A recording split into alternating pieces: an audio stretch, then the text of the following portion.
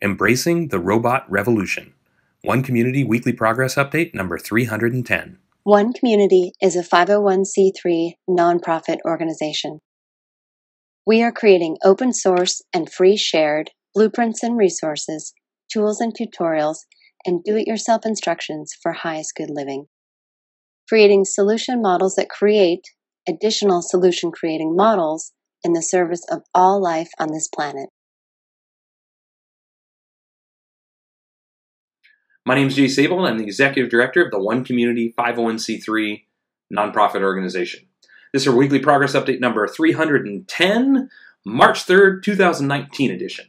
One Community's mission is to bring together people with the consciousness for the highest good of all life on this planet and to build self-replicating teacher demonstration hubs as a pathway to global sustainability. And today what I want to talk about is something very different. I want to talk about embracing the robot revolution. You might be asking, what the heck does that have to do with a nonprofit sustainability organization like One Community? Embracing the robot revolution, what do you mean? Well, let me tell you. From our perspective, the robot revolution is automation of most of the jobs that we are doing nowadays. And we're already moving in this direction. Most manufacturing sectors are starting to automate more and more and more. And from our perspective, that means that all the jobs that are related to all those processes that robots are taking over are going away, and they're not coming back. Those jobs will be replaced by robots, and there's no reason to ever employ humans to do those jobs again, which means that there seems to be a very predictable unemployment problem coming. And we don't think that's a problem. We think that that could be a solution. And specifically, if we embrace this idea of a robot revolution, the revolution being that more and more jobs will no longer be necessary, what do people do with all that time?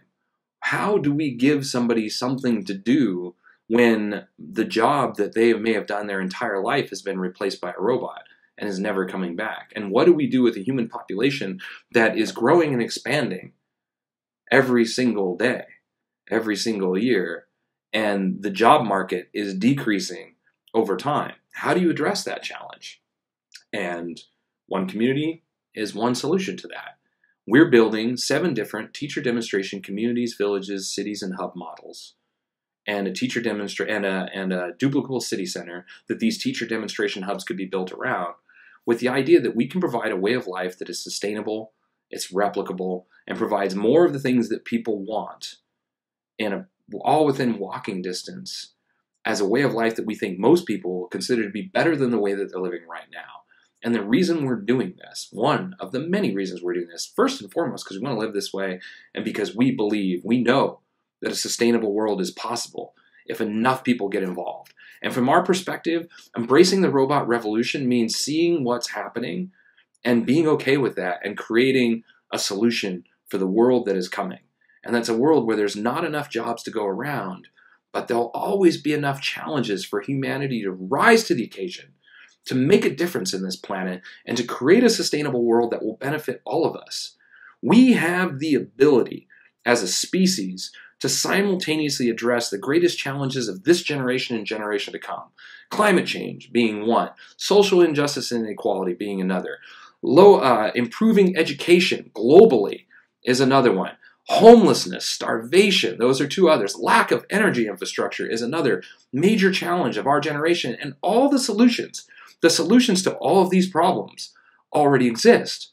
So One Community's goal is to make those solutions easy enough, affordable enough, and demonstrate them as attractive enough so that people will be drawn to the concept of building self-sufficient teacher demonstration communities, villages, cities, and hubs, and create an alternative lifestyle that is supported by the robot revolution, is supported by this idea that we can automate so many different things so that we no longer have to do those jobs. Most people, I think, would agree that those jobs are not jobs that really bring people joy. They're not things that stimulate people. They're a way to make a living. But most people don't want more money. They want more of the things that money can buy. And so One Community is creating an environment that provides that. That's an evolution of sustainability. It takes the physical foundations of sustainability, which are food, energy, and housing, combines them with emotional foundations of sustainability, which we've identified as education models, fulfilled living models, highest good economic models, and true earth stewardship, and puts those things together in a way that reduces the expenses of living and provides more free time and an environment to use that free time in more ways than people can even have in an urban environment, in a traditional urban environment like Los Angeles or New York. So we can bring all those activities that a lot of people like to do, the recreation, the social architecture, and things like that, into a place, then put everything within walking distance and embrace the robot revolution. Be glad that those jobs are no longer needing to be done, and create environments and create structures so that we can support people that can benefit from those automated jobs while having something to do with their time and their lives that is beneficial to them, beneficial to their families, their local communities, on a national scale and on a global scale.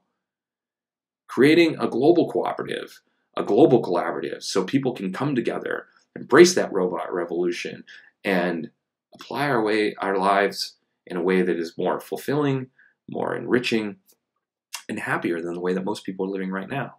This is what One Community is doing. And so with that said, here's 1 week of our all-volunteer, unpaid teams' progress and accomplishments working towards this goal, talking about embracing a robot revolution. Check it out. The One Community approach to highest good housing is eco-artistic home building that is affordable, sustainable, do-it-yourself duplicable, resource and space efficient, and consists of 7 different sustainably constructed village models. This week, the core team added P-funnel details to the most sustainable urinal and most sustainable toilet options pages. You can see some of this work here. The core team also added a 10 most asked questions about composting toilets section to the most sustainable toilets research page. Hemant Kodaru, structural engineer, completed his 31st week helping with the structural engineering research and calculations for the Earthbag Village. This week, he confirmed a 1-inch penetration into the top bags will work and updated the nails spreadsheet to include labels, basic instructions, and better and more calculations. You can see some of this work in progress here. Shadi Kennedy, artist and graphic designer, also completed his 41st week leading the development of the Murphy bed instructions. This week's focus was brainstorming more lighting installation options and developing diagrams illustrating the installation of the wiring. You can see some of this work in progress here. Dan Alec, designer and illustrator, completed his 39th week helping with Earthbag Village render additions. This week, he continued work on the main Earthbag Village render by improving colors, fixing more plants, and fixing open doors. Dean Schulz, architectural designer, continued working on the Earthbag Village. Here's weekly update 151 from Dean. This week's focus, as shown in these images, was working on the external textures and the details needed to properly wrap them around the windows and doorways. One Community is also creating an open-source duplicable city center. It is designed to be LEED Platinum certified, provide 12 guest rooms, dining for over 150 people, and laundry and recreation space for over 300 people, all while saving money, time, space, and resources. This week, the core team continued with Week 8 of our research into lake and water retention landscape creation as an alternative source of water for the duplicable city center sprinkler and emergency systems designs, agriculture, gray water processing, and more. This week, we started developing our second dam in 3D, the Saddleback Dam, shown here. We also tested a strategy for showing all the finished dams with a flyover. You can see the beginnings of another dam in the flyover test here. And the core team continued the process of modeling the new duplicable city center interior design details for the library. This week's focus was the floor, mirrors on the main wall, updates to the benches, and adding in the hallway and better floor details. The core team also updated the duplicable city center materials and cost details to incorporate the rest of our toilet, urinal, and related accessories research. And the core team started adding the design specifics and writing the city center open source HVAC design tutorial. This week, we created the sections teaching about our wall design and our values, calculating thermal mass, and equipment selection. Tanya Griffin, Aubrianne Boyle, and Allie Marsh, interior designers from Lotus Designs, completed their 10th week helping with the duplicable city center interior design details. This week's focus was further brainstorming and design suggestions for the main public restrooms. You can see some of this behind-the-scenes work here. And James Harrigal, student researcher, also completed his 12th week researching the best, safest, and most sustainable paints, primers, stains, and sealers. This week's focus was finishing most of the varnish section and adding DIY options to the paints, stains, and varnishes sections. You can see some of this behind-the-scenes work here. Sneha Dongre, structural engineer, also continued with her 3rd week helping with the Dupagal City Center structural details. This week's focus was continuing the process of removing all the non-structural lines and identifying differences between the new 3D model and the old one, some of which you can see here. One community's approach to highest good food is duplicable almost anywhere, scalable for different needs, more biodiverse and nutritious, part of forwarding a global open-source botanical garden collaborative, and includes 9 different free shared and duplicable growing environments. The core team also continued writing the behind-the-scenes narrative and the detailed food rollout plan for the various stages of development. This week we continued researching goat care and fencing. We expanded the goat yard outside of shelter to include an open area combined with a playground and a bad boy goat timeout area, and researched and contacted Red Brand Fencing. We also organized and detailed a video of steps for woven wire fence installation into a timeline for implementation. You can see some of this behind-the-scenes work here. The core team also added a comfrey section in several new sections and added details and resources to the composting section of the Soil Amendment Open Source Hub. You can see some of this work here. Guy Grossfeld, graphic designer, also completed his 9th week working on creating an open source icon and symbol set for our permaculture designs. What you see here are the icons created so far.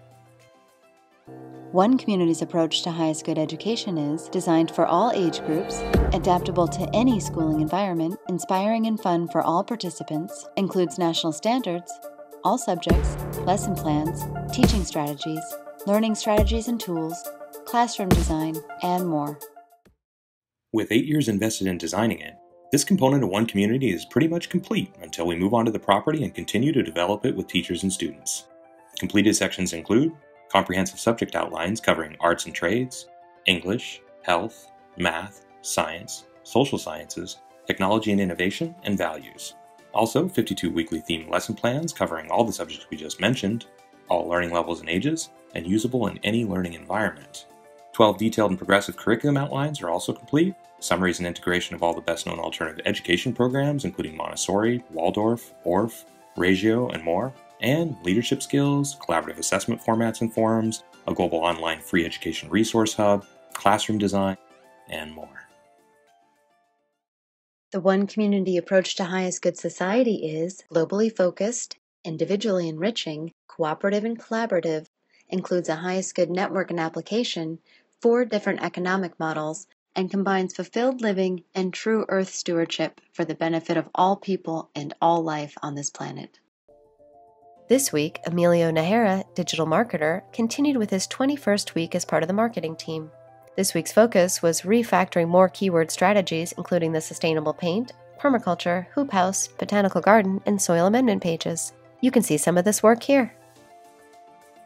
In addition to this, the Highest Good Network software team, consisting of Jordan Miller, web developer, Tyler Calvert, full-stack software engineer, and Justin Kuntz, software engineer, continued developing the software. This week, the team worked on an editable document button, researched color schemes, and worked on mockups, fixed a tangible time default issue, an HTML render issue, an admin-volunteer editing, and add-time entry logic. They also updated the time formatting and made it so TinyMCE now logs links. There you have it. There's 1 week of our team's progress and accomplishments working together to create sustainable teacher demonstration communities, villages, and cities so that we can be embracing the robot revolution in a way that works for people around the world and celebrates the fact that there will be less tedious jobs to do and creates an environment where people can really live enriching and fulfilled lives with the people of shared values, their friends and family around them in a way that is sustainable and for the highest good of all life on this planet. So with that said, if you'd like to see more details, more specifics, links to all the open source content, everything that we talked about, and so much more, visit our written blog, visit our website. If you'd like to send an email every time one of these updates comes out, you can send an email to onecommunityupdates@gmail.com, and we will add you to our newsletter list. And if you'd like to help out, visit our helping page. Easiest way to help out, of course, is through social media. We are on all the different social media networks to make it as easy as possible to join us, to share our work, to follow our work. Number one, of course, subscribe to our YouTube channel. That helps out a lot. Leave a comment. That helps out a lot. Or share our information on whichever social media platform you like the most, because we are on all of them. We're on Facebook, LinkedIn, Tumblr, Reddit, Twitter, Pinterest, Instagram, and about 15 other social media networks. So whichever social media you're most interested in, most likely we are there. And that's a great way to help us out. And if you're somebody who's donated to our project, if you've written us an email, if you've commented or give us any suggestions, that makes a big difference. Thank you for watching to the end. And yeah, we'll keep doing what we're doing. Until next week, we will, of course, keep on keeping on. Thanks for following our progress.